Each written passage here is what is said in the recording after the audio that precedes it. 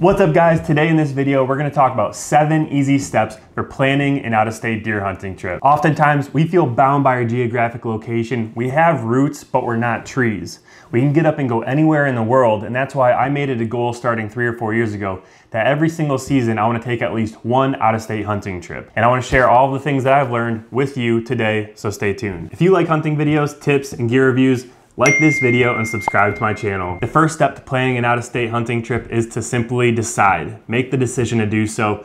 Maybe years of frustration are driving you to do something different. Maybe that adventure sense is tingling and you want to see what else is out there. Or maybe you're realizing you're not getting any younger and you've yet to bag that buck of a lifetime. Whatever your motivation is, the first step is to simply decide and then put the rest of the steps into action. The second step, and one of the most critical of them all, is to dive into the research. Here you have a lot of things to consider. Planning a hunt is a lot like buying a house. You create your criteria, you figure out what you want, what you don't want, and then you're able to use the process of elimination to nail down exactly where you want to go. The first thing that I like to figure out is what time of the season I want to plan this hunt around. The goal of my very first out-of-state trip was to simply extend the time I had to hunt that year. Our normal season here in Michigan runs from October 1st to December 31st, so I picked a state that allowed me to begin hunting in September. Maybe you'd prefer to hunt the first few days in November and increase your odds of catching a cruising buck during the rut. Totally up to you. The first thing you got to figure out is when, because a lot of times season dates will dictate which states you're allowed to hunt. The next thing that you need to figure out is what type of terrain do you want to hunt? Do you want it to be similar to your home state so there's less of a learning curve and already more familiar to you? Do you want it to be open country like the plain states out west so that way you can get eyes on a lot more animals even though there might be less cover? Do you want to be in the hill country like southern Ohio? Each area has a time and place and you have to do the research to figure out what makes sense for you, what type of hunt you want to go on. And by doing so, you're gonna drastically start reducing the number of states that fit the criteria you're looking for and help you narrow it down to the exact one. By the time you've figured out what time of season you wanna hunt, what type of terrain you wanna hunt, and maybe considering things such as how far are you willing to drive, hopefully you've greatly reduced the number of states that still fit the ticket and you can start to dive into the more specific things such as trophy potential. So when evaluating a specific state, or even a state as a whole, I like to refer to the Pope and Young record book.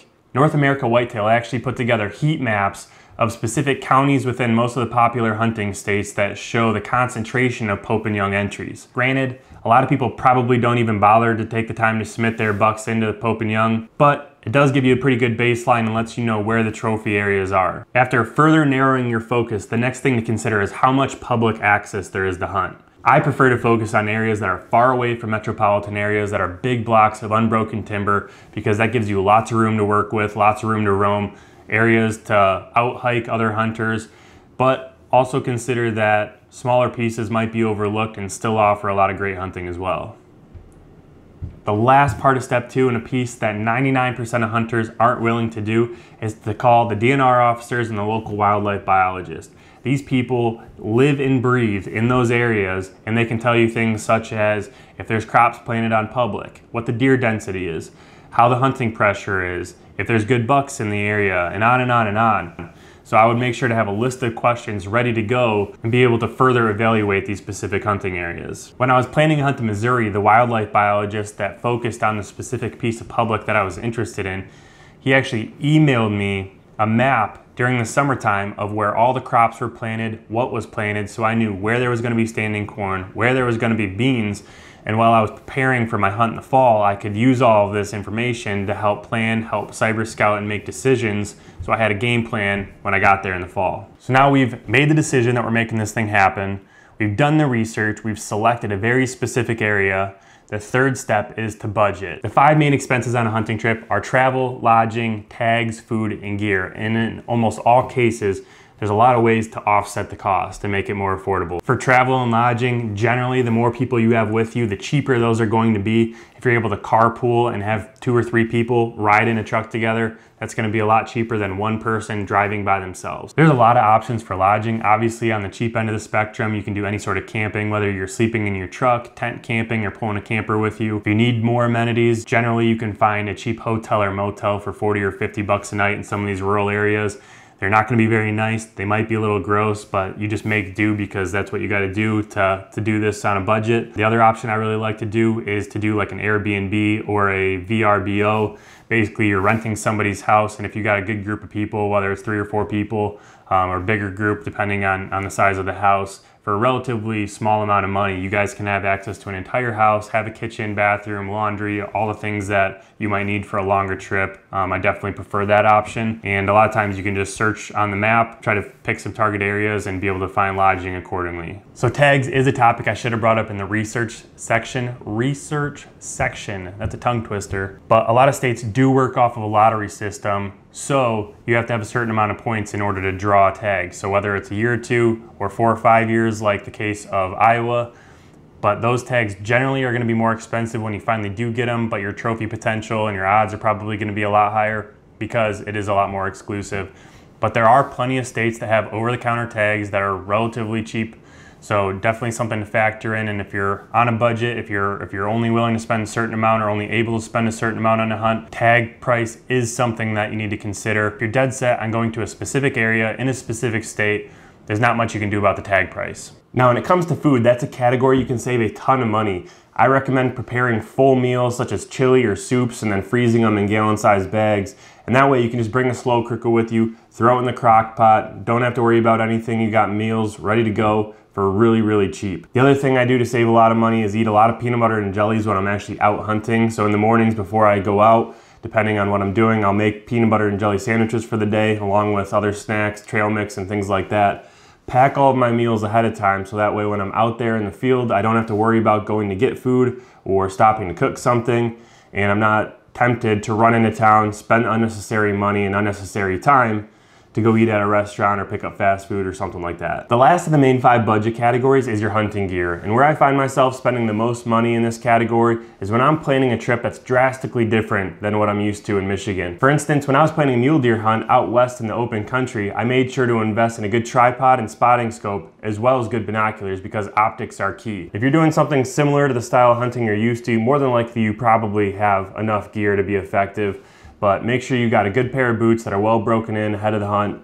Make sure you have one good mobile setup, whether it is a stand and sticks, a saddle and sticks, a climber stand. Maybe you just like hunting from the ground. Completely up to you, but just make sure you have one good mobile setup. Then outside of that, you probably already have everything that you need. The 4th step to planning an out-of-state hunt is to cyber scout. By now you've done your research, you've selected a general area, you've talked to the biologists, you've talked to the DNR officers. You know where there's good deer density, low hunter pressure, good trophy quality, and now it's time to really dive in and pick out specific spots on the map that you want to target to hunt. I don't want to go too far down the rabbit hole of cyber scouting, but things that I like to consider when I'm cyber scouting are, where are the access points? Where are the other hunters going to be? Is there water or other terrain features that might make it difficult to get to certain areas within that wildlife area that I can get to and will probably cut out a lot of the competition? Am I going during the rut? I'm going to mark specific terrain funnels and things that are going to concentrate deer activity so that way I can get in, catch a cruising buck, scent check in a doe bedding area. Maybe I'm planning an early season hunt and really want to focus on the water sources because I know water is going to be a limited resource. And when it's hot out, it could be a good way to target bucks. Or maybe you're hunting hill country, and with a predominant wind and a good topo map, a lot of times you can estimate the bedding and deer travel patterns based off of just the maps. The better you get at cyber scouting, the more effective your actual scouting and actual hunting will be when you get there. Super important to spend the time studying the maps, getting familiar with these areas you plan to hunt, and let your browser do a lot of the work for you. Instead of having to actually walk all these areas to get familiar for the first time, you should have a pretty good idea of what you're getting yourself into by the time you actually get to where you're gonna hunt. Step 5, and you probably guessed it already, is to get boots on the ground and go scouting. Depending on where you live in relationship to where you're trying to plan a hunt, especially if you have limited time off, it might be unrealistic to make a separate trip ahead of time, but if you can, you're gonna be light years ahead of somebody that just shows up on day 1. I try to plan all of my scouting trips between the end of last year's seasons and before spring green up because all of the deer sign is still there. There's no leaves covering scrapes that were opened up during the fall. You can see the rubs, you can see tracks if there's snow, you can see the beds in the snow potentially. If you're targeting an area that doesn't have snow, that's just fine too. You can still see all of that same sign. Another cool thing about scouting this time of year is a lot of times you can find sheds. So right away, without any camera intel, you can get an idea of what caliber of bucks are in the area and get some souvenirs to take home because who doesn't love having sheds sitting around the house? We'll set these over here. If you are unable to take a separate scouting trip ahead of time, I do strongly recommend that you block off the first couple days to strictly scout, or at least spend half of those days scouting and half of those days hunting. I do understand how difficult it can be to sacrifice hunting time for scouting, but trust me, you'd much rather be in the right areas for just a couple days than be in the wrong areas for the whole trip. This is where you validate all of your cyber scouting. You should have points of interest marked. You should have potential bedding area, potential food sources even. You should have a lot of this stuff laid out already, so you don't have to scout the entire property. But you should have all these points marked out, so instead of having to scout the entire property, you should be able to be efficient, get in, hit those spots, validate that what you thought is true or not true. Sometimes you got to make a plan B, plan C, plan D, but hopefully you did the cyber scouting and the preparation work to allow you to be able to do that efficiently. I'll throw in a disclaimer here. Just because you make an off-season scouting trip doesn't mean you're not going to have to scout when you get there. Things change, food sources change, the time of the year changes, things rotate, so you have to be able to adapt on the fly. So both cyber scouting and boots on the ground scouting are in constant play at all times of the year, whether you're planning for a trip or you're actually there on the hunt, you're gonna be doing a lot of scouting. Step 6 is to gear up. At this point in the process, you've done the research, you've done the scouting, you know exactly where you're going to hunt, who you're going to hunt with, what time of the year you're going to go, and now it's time to get your gear in tip-top shape. For sticks and tree stands, I recommend stealth stripping everything you possibly can to eliminate any metal-to-metal contact, making everything super quiet. This is the time to make sure your boots are waterproofed, all of the equipment that you need is in tip-top shape and ready to go. If you need recommendations on gear, I'll put my full gear list down below, but if you do have additional questions, feel free to drop me a comment and I'll make sure to reply. This is also the point in time where you should probably practice your system. If you just switch to a saddle or switch to a specific tree stand, got new climbing sticks, got a new climbing method, you want to work out all of the kinks before you go in for your first hunt, because there's nothing worse than getting to your tree, trying to set up and realize you forgot something, realize you're missing something, realize that your system just doesn't work, and now you're stuck with a faulty system. Take the time to practice in your backyard, go up the tree, down the tree, create a process. You should know where everything in your pack goes. Everything should have a designated spot, because when you hit the ground in this new state, you want to be as deadly, as quiet, and as efficient as possible. The 7th and final step to this whole thing is to execute, to actually go on the hunt. Take all the time, the research, the scouting, all of the work and time you put into this thing, and actually reap the benefit and hopefully have that hunt of a lifetime. Well, the goal on all of these trips is to fill a tag. Don't lose sight of the entire journey. All the skills you must develop, all the time you invested, everything that you gain to make these trips happen is an experience in themselves and worth it in themselves. And there's nothing more fulfilling than driving across the country with good family, good friends, getting the job done, and having a blast in deer camp. With that said, if you're planning an out-of-state trip for next year and you have questions, drop me a comment below. I'll make sure to answer every single one of them. These trips are super rewarding. I want to go on these trips for as long as I possibly can. I think when I'm old and gray, I'm going to be very grateful and very thankful that I took the time to go on these different adventures, experience different parts of the country, and especially create memories with people that I care about the most. With that said, thank you guys so much. Stay tuned. There's gonna be a new video dropping every single week. So again, if you like this kind of content, if you like hunting videos, if you like product reviews, if you like hunting tips and strategies, make sure you subscribe, hit that little notification bell, and I'll see you guys next week.